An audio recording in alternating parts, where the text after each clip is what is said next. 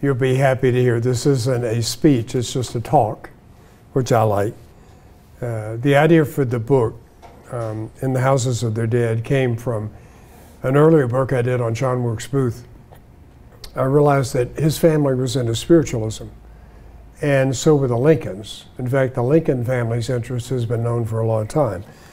So I realized they not only shared an interest in spiritualism, but they actually shared certain spiritualists or certain mediums that they went to, which I thought was kind of new, so I just wanted to delve into that.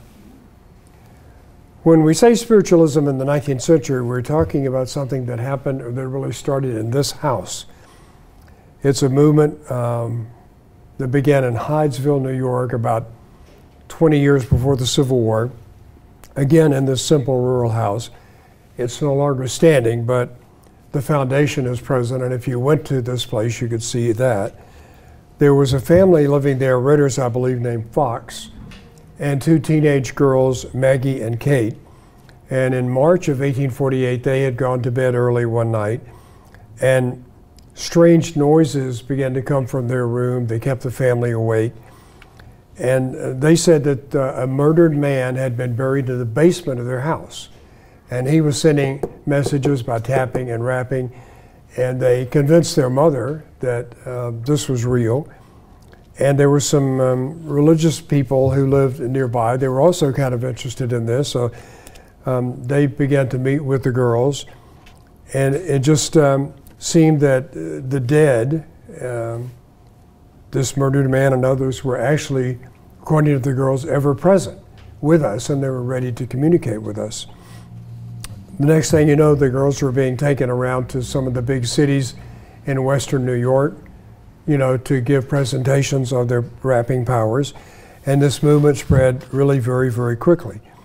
As a matter of fact, 2 years later, this is the girls, Maggie and Kate Fox.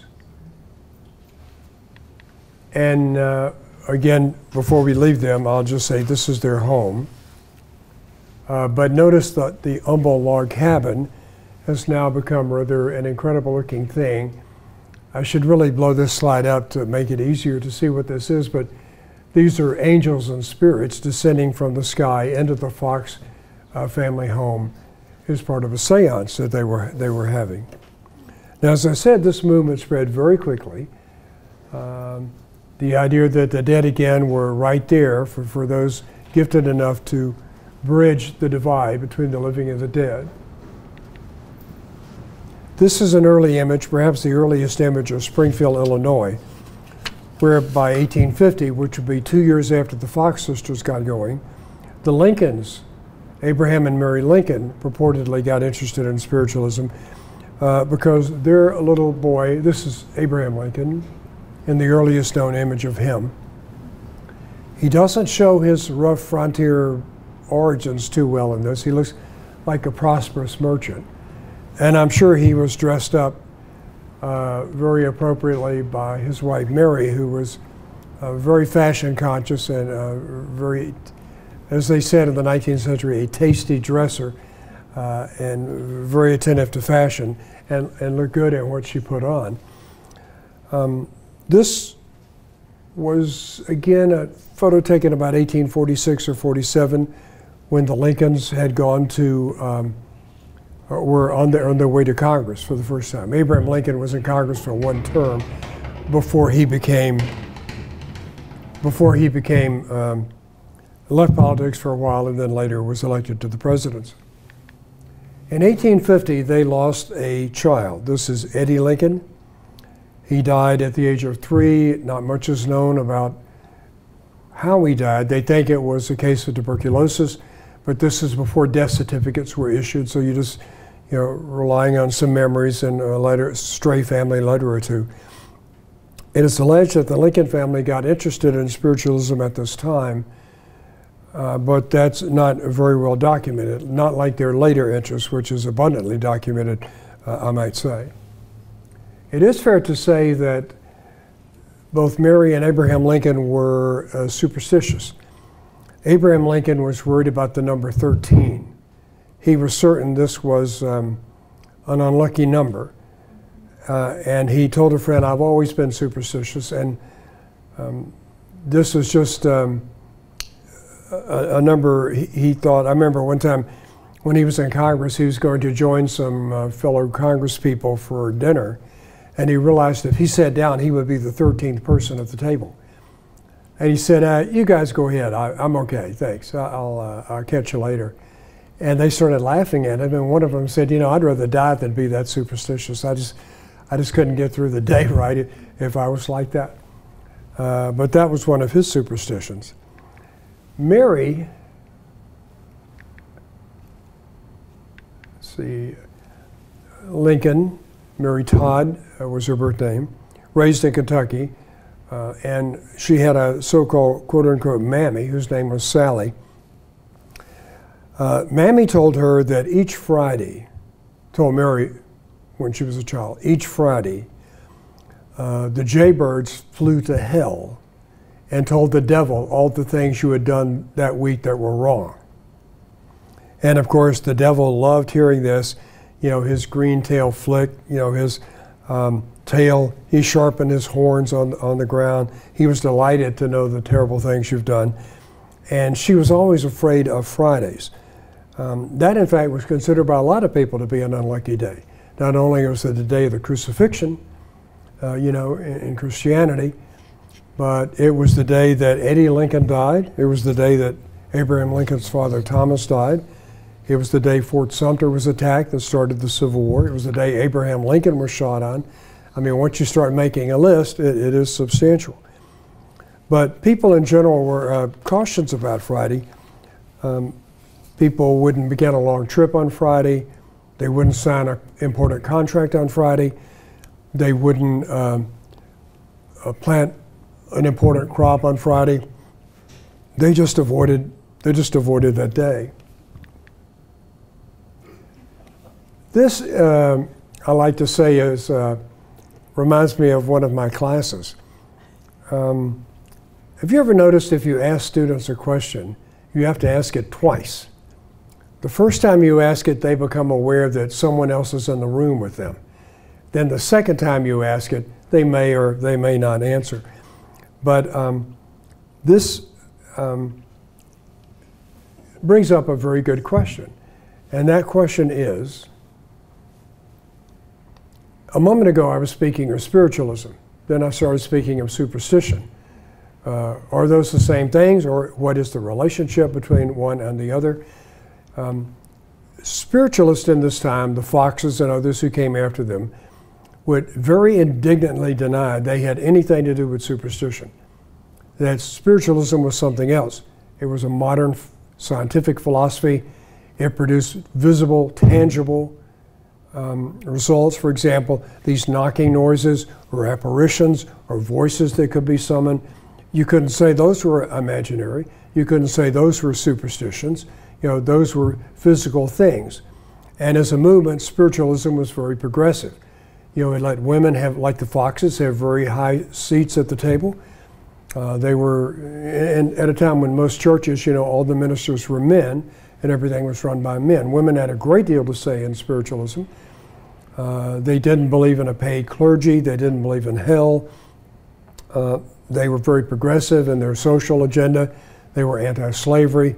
They were for women's rights. So they were viewed as kind of progressive, kind of modern in this particular time. Again, in this period of time, though, before the Civil War, we don't know a lot about the Lincoln's interest in this subject. We do know that their oldest boy, Robert, was bitten by a dog, and Mary was convinced the dog was rabid. So she had her husband take Robert off to Terre Haute, Indiana, where there was a famous madstone. Now, a madstone is a putrefaction of vegetable matter found in an animal's intestines. And applied to a wound or cut, it was thought to draw out poisons. A lot of people resorted to the Terre Haute madstone. And Lincoln and Robert went to see it. It was applied to Robert. Lincoln confessed that it looked kind of superstitious to do something like this. But he said if the people of that town went to it constantly and resorted to it day after day, that meant something, and he would defer right to their judgments and their thoughts. on the thing. Lincoln would be happy to know that Robert lived to a very, very ripe old age in his 80s. So whatever happened there, the dog wasn't mad, or the mad stone did its work.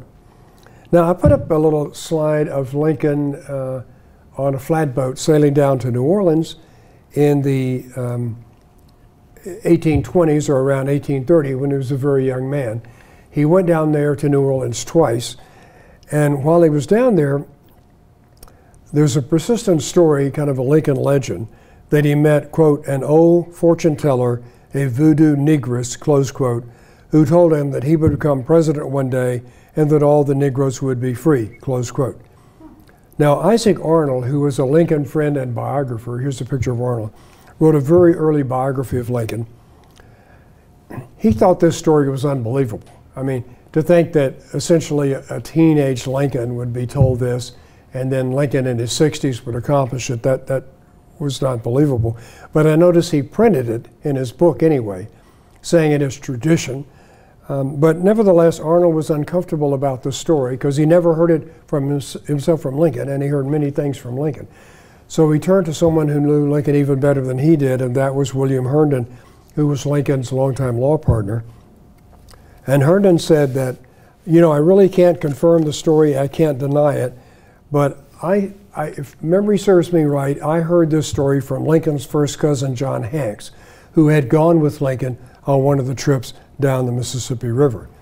So for what it's worth, in a general way, Herndon did say that he couldn't confirm the story, but if Hanks told it, Hanks was a truthful person, and that Lincoln loved this particular cousin of his.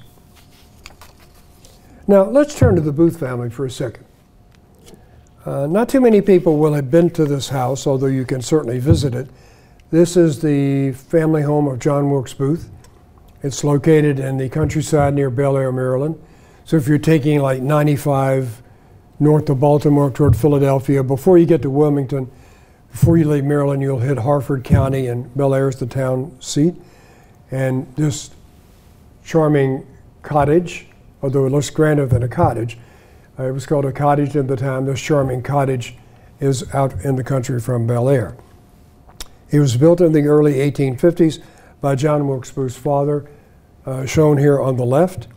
This is Junius Brutus Booth Sr., talented, eccentric actor in the generation before the Civil War.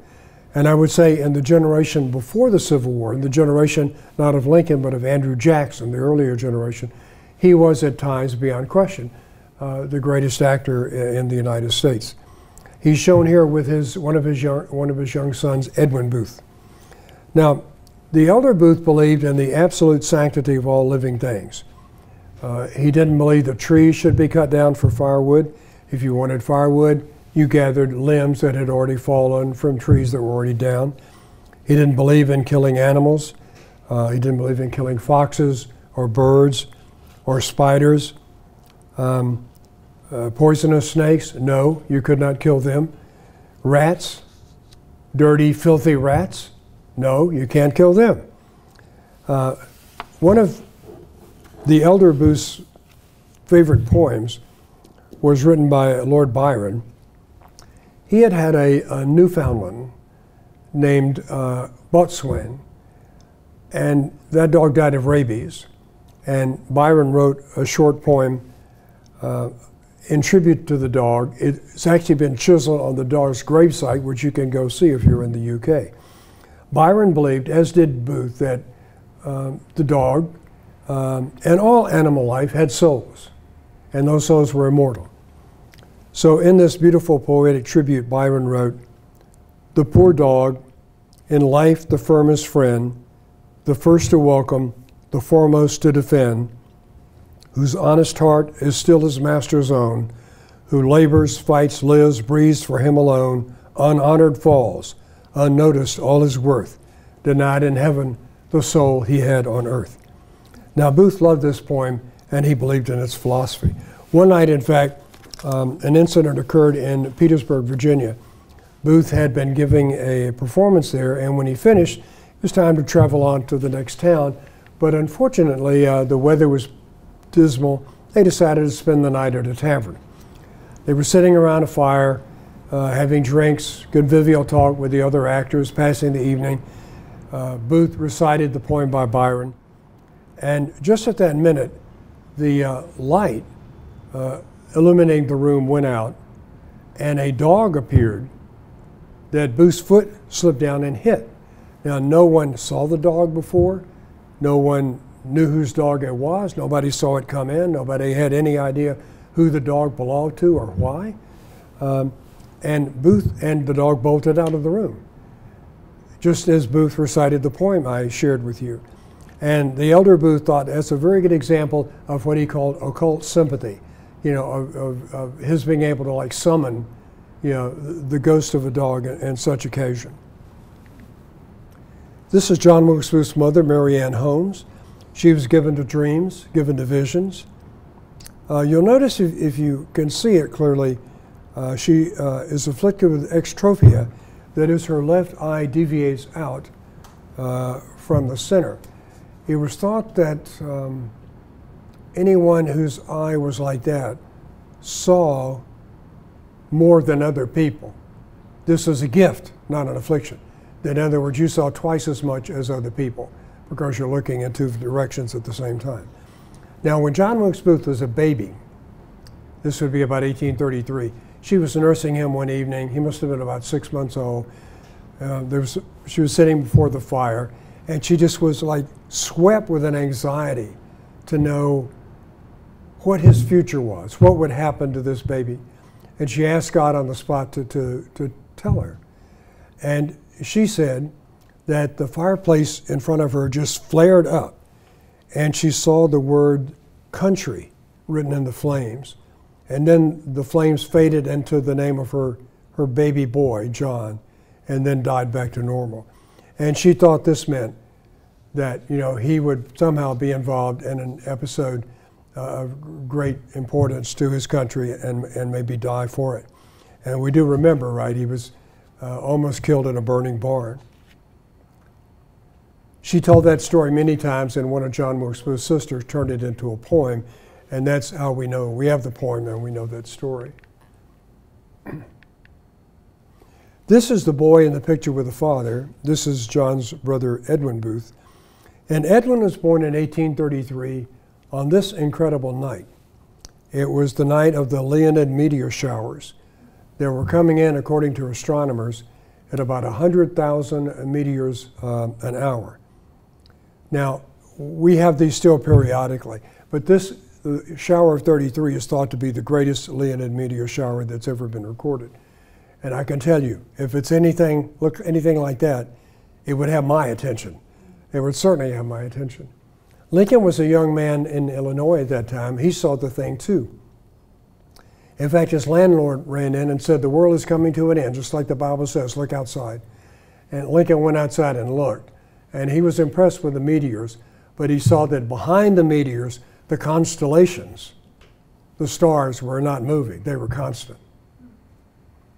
So he thought, this is something closer to us than the stars, right? And I think the world will live on for a while. Oddly enough, Edwin, whose picture I just shared with you, was born with a caul on his face. But anyone with a caul was said, at least by the servants on the Booth farm, to be gifted to see ghosts.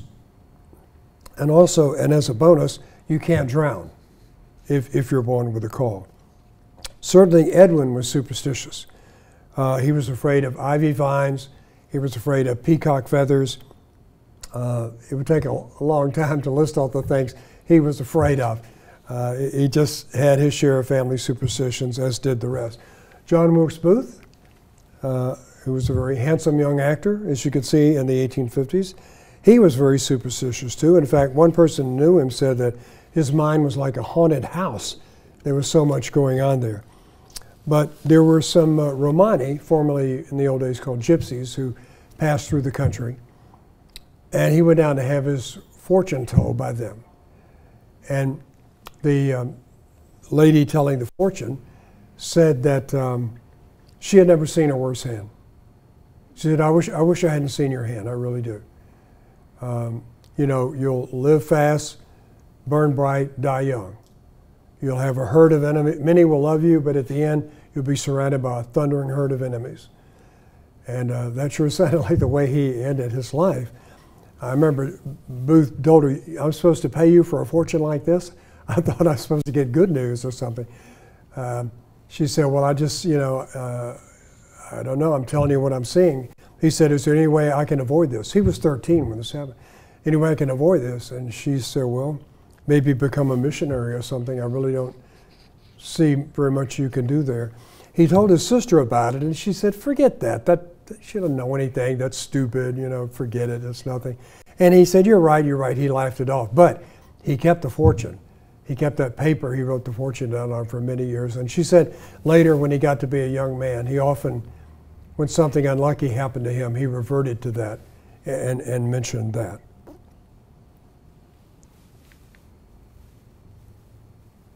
Here we see the gypsies passing through Maryland.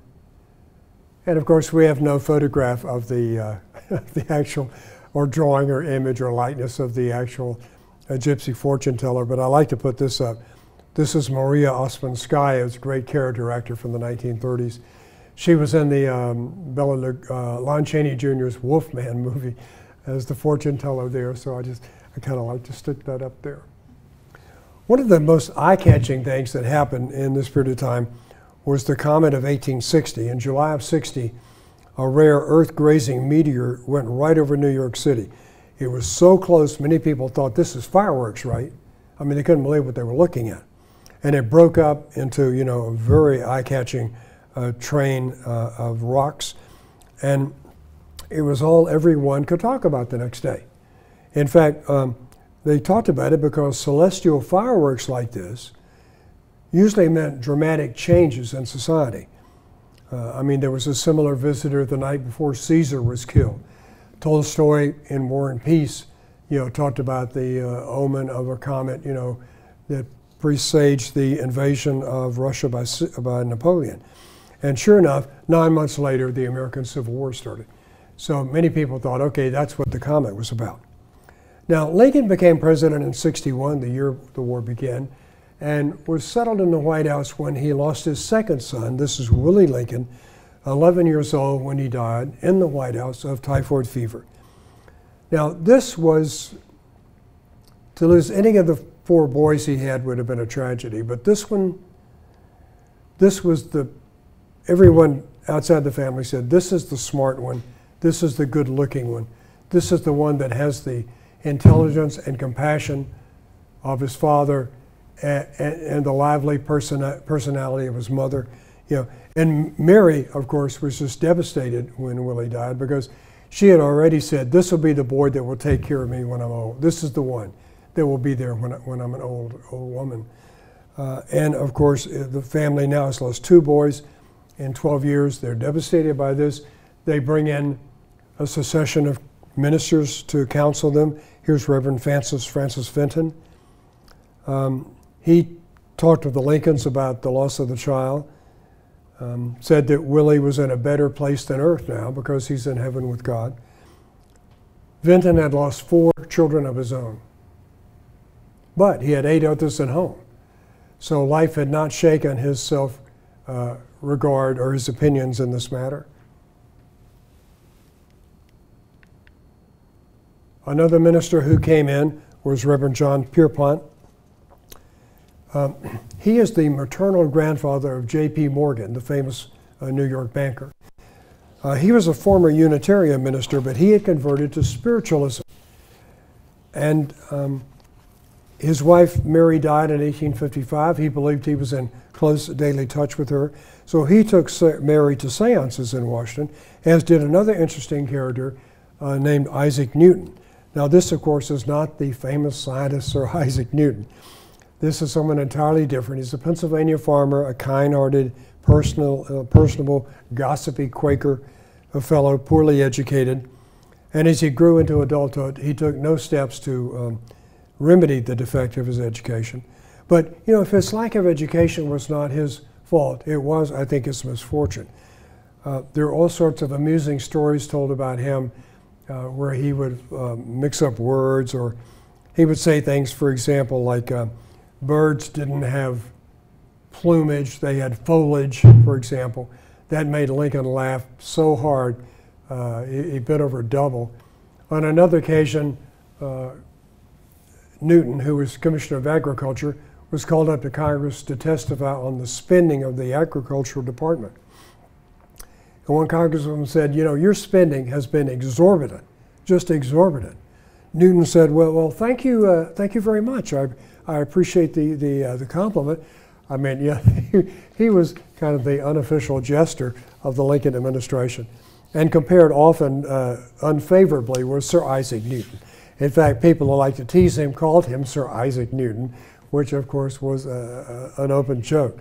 Now, Newton and Pierpont took Mary Lincoln to, there's Newton trying to explain himself, took Mary to Georgetown to a seance at the home of the Lawries. We see sitting at a piano Belle Miller. She was called by the newspapers the Witch of Georgetown because the Lincolns would go occasionally, especially Mary, at least once her husband, to a seance in which Belle could allegedly cause a piano to levitate even with the president sitting on it. Now, other people disputed this incident ever occurred. But the best known association Lincoln has with spiritualism we get through the writings of this young woman here. Her name is Nettie Coburn. She wrote a biography some years after the war and documents about a dozen seances that Lincoln's attended over a 2-year period. And many of the illustrations we see, if you typed in Lincoln spiritualism, you would get illustrations. There would be these, and they are from her autobiography, as I said. Now, to take a look at this, these images, you'll see this is not in the dark of night. This is not in a room with candles, lit by candles and featuring skulls. These seances were held in the middle of the day, on a bright afternoon, or in a room in the evening lit with candles and lamps and a fireplace. So, you know, there's not as a lot of what we associate with hocus pocus of spiritualism going on here. There would be usually music played, someone would recite a poem, someone would tell a story, and then at some point Nettie would lapse into her seance. It would go on for about an hour. She would talk in the voice of another person. It could be an ancient Indian princess. It could be some quaint New England doctor that she knew in childhood. And they would tell the Lincolns things. You'll see things of encouragement, often things about how the freedmen, the former slaves and slave women, needed better treatment than we're getting, things the Army needed. In other words, talking about concerns that any public spirited citizen in this period of time might be willing to speak of. Now, critics of spiritualism, and believe me, there were plenty of them, came from two directions. One, that spiritualism is silly. I mean, there's nothing to this. You know, these are people that are acting, or they don't realize they're acting, but they're talking in tongues and acting stupid, and they're being preyed upon. Notice in this illustration we have a fox who's lining up some geese and rabbits to fleece them, if not worse. That, you know, the people go to seances are weak-minded, silly people. You know, they're broken-hearted, they're afflicted, they're troubled, they want something. And that's the way the criticism went. Another direction of criticism was, what is this? I mean, is this godly? Is this Christian? Is it possible for a Christian to be a spiritualist? Because the dead go to God, right? Hopefully the good ones, you know, to a very good place. And it's wrong to try to hold them on earth through seances, you know, holding on to a leg when they're trying to, you know, when they're on their way to some far better place. I might say the criticism of the Lincolns was almost always from his political enemies in this regard, the criticism. You know, his friends never mentioned it. And those who knew about it thought, well, he's just doing this because of his wife. She's weird. We all know that, blah, blah, blah. that this wasn't any real critique at the president. Edwin Booth, the young man born on the night of the Leonid meteor showers, married a beautiful young actress named Molly Devlin. She was the mother of their small daughter. But during this period of time, Edwin lost his call. You do not do that. That brought a cascade of bad luck. And the next thing you know, Mary dies. She died pregnant with their second child. She was essentially almost a child bride. She was still quite young when she died. And so Edwin began to go to seances, accompanied particularly seances with this fellow, Charles Foster. Now, he was a very famous medium in this time who also went to the White House and attended the Lincolns. So it is curious, isn't it, that the Lincolns were going to the same mediums as the Booths. There were thousands of spiritualists, but I think the top tier, there weren't that many. You know, and he was one of the best of the best.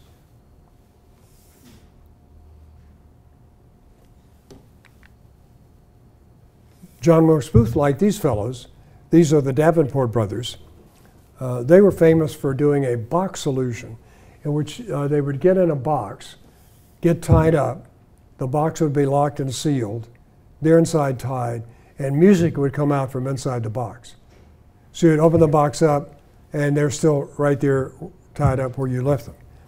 Now, those who witnessed this believed supernatural forces had caused the music. P.T. Barnum, the showman, and others said they were bogus.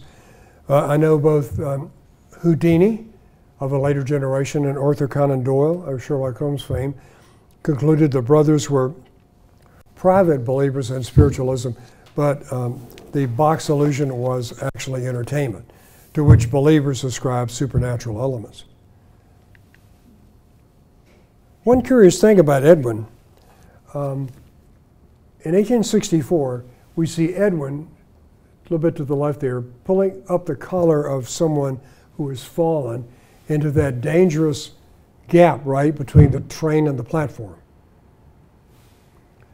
This was in Jersey City, New Jersey, when everybody was waiting on a train south. Edwin saw someone get knocked toward the train and fall in. He pulled him out. He had no idea who it was. It was Robert Todd Lincoln, Abraham Lincoln's oldest son, the young man who was treated with the Madstone years before.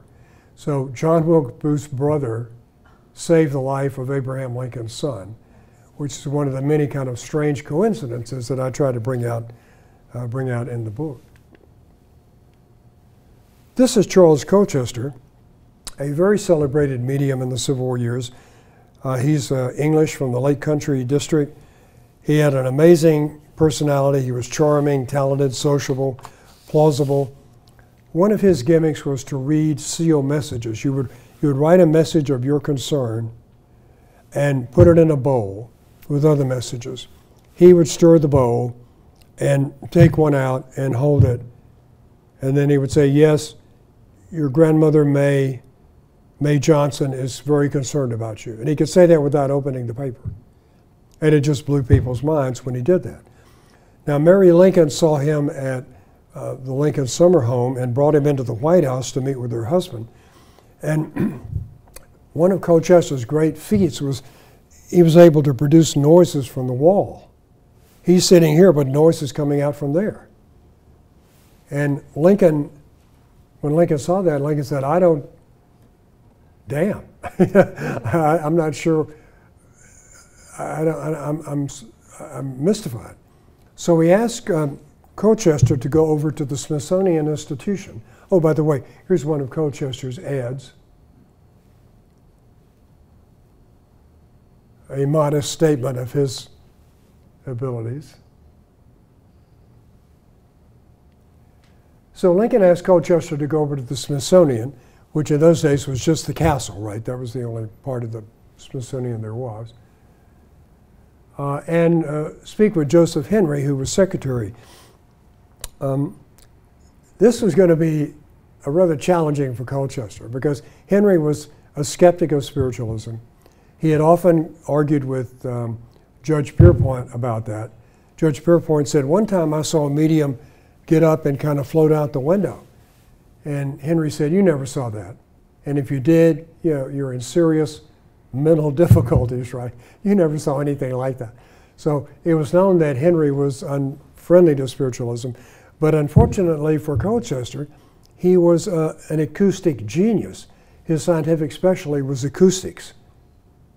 So he asked Colchester to do what he had done for Lincoln. Colchester did. You know, Henry studied it, walked around, looked, cocked his ear, searched for singularities, and he told Colchester, I don't know how you're doing that. I know you're doing it, but I don't know how. It's you, I know it is, but I don't know how you're doing this. So he had to report back to Lincoln that, you know, I can't tell you, I can't explain what I'm seeing here. Now,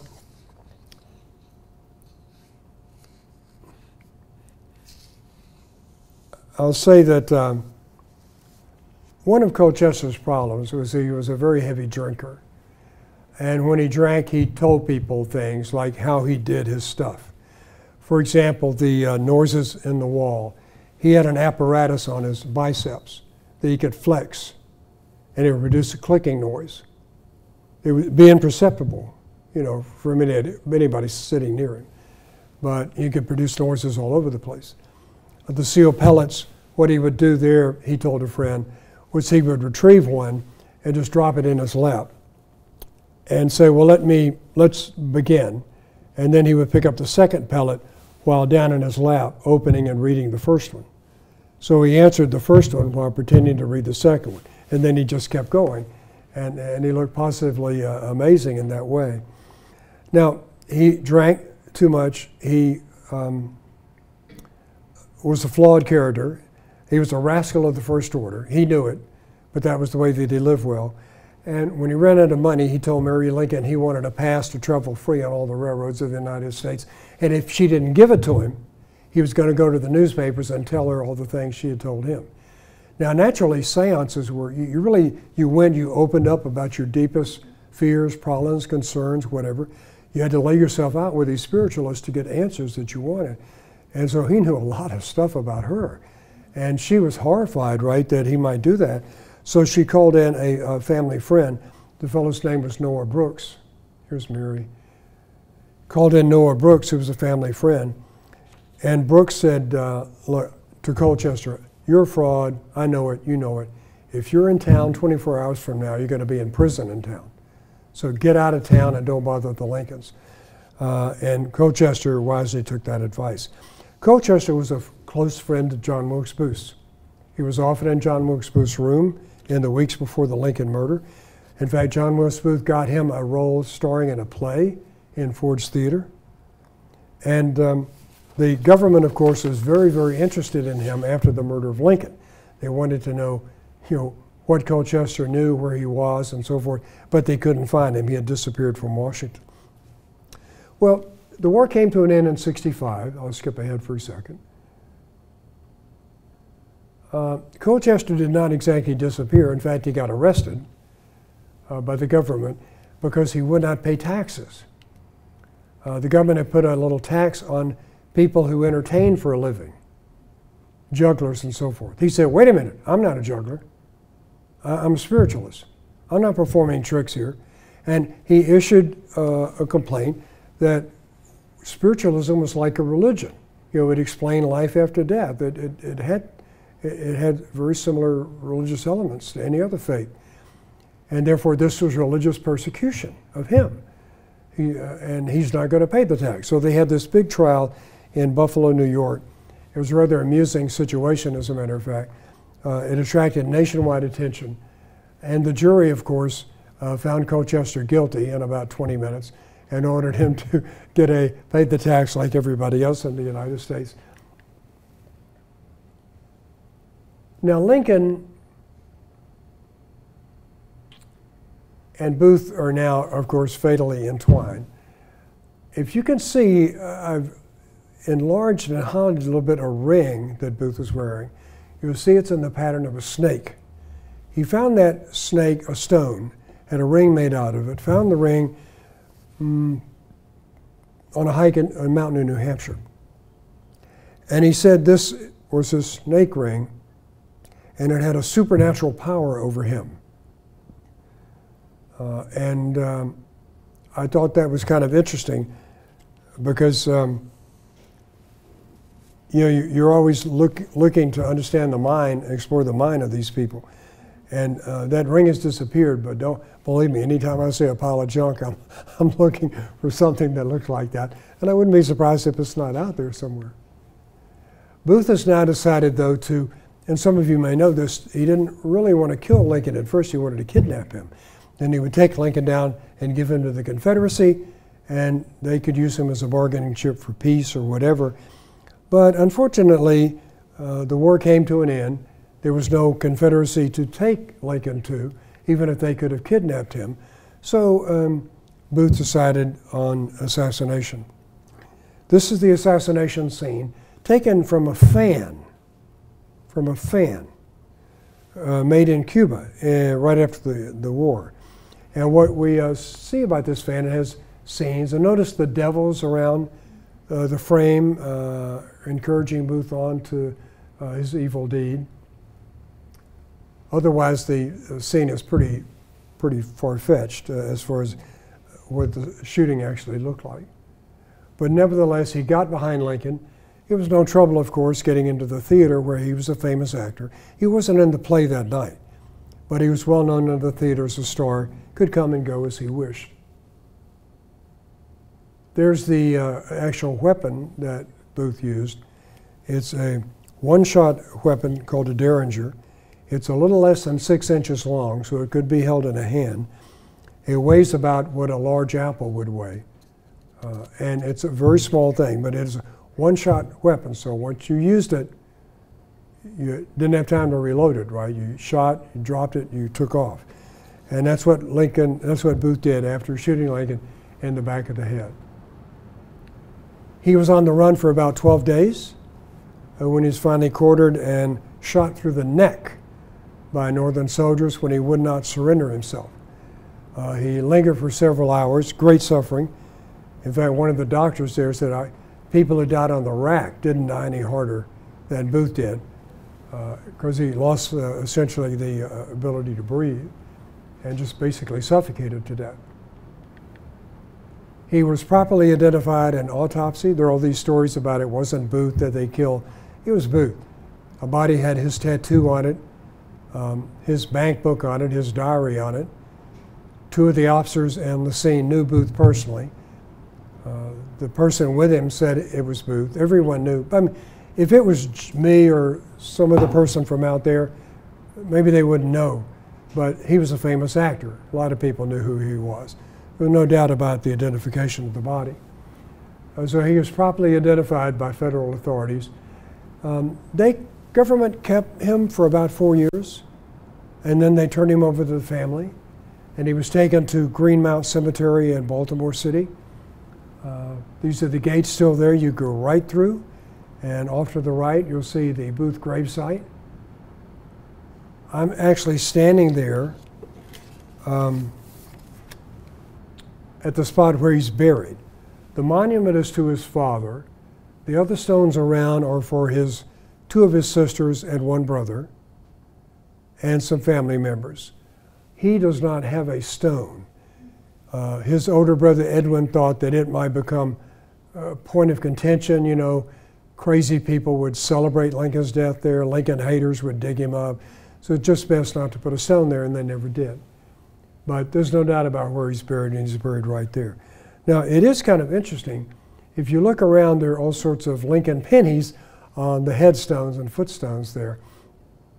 Since they have, he has no gravestone, they just put them on the stones of family members.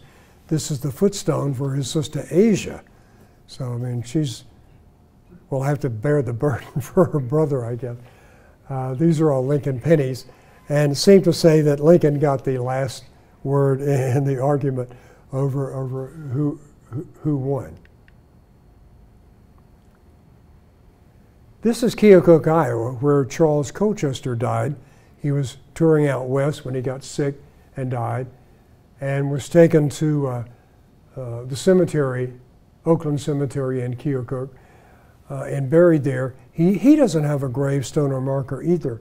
And the reason is, well, perhaps as an indigent stranger, he didn't have the money for a stone, or nobody cared enough about him to do more than bury him.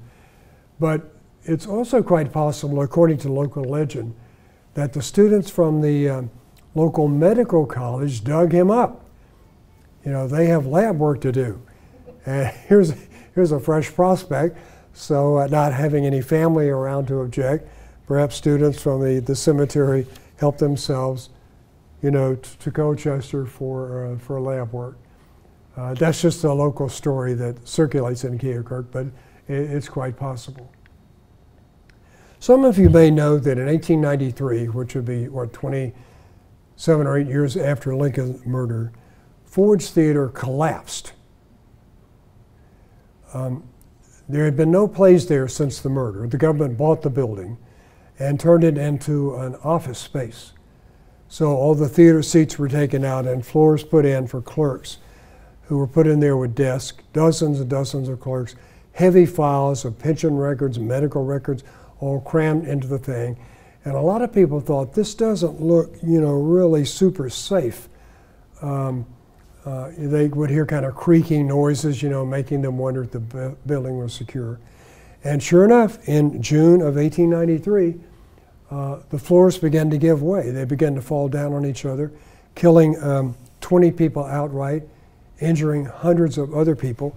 And this happened to be at the very day and the very moment that John Wilkes Booth Edwin's funeral was taking place in New York City. Edwin's funeral parade was going right down Broadway at the minute that Ford's Theater collapsed. This again, 1893. Lastly, this thought from a New York journalist, Maurice Minton, thinking about the Ford's Theater collapse at the time that Edwin was being buried. Minton wrote, "There is something gruesome and uncanny about Ford's Theater, no matter how you look at it. We may say that no other such tragic interest hangs about any other building that can be thought of in this country. What mysterious combination of threads and events has brought about the melancholy association of the Lincolns and the Booths?" Thank you very much for your attention. Appreciate that.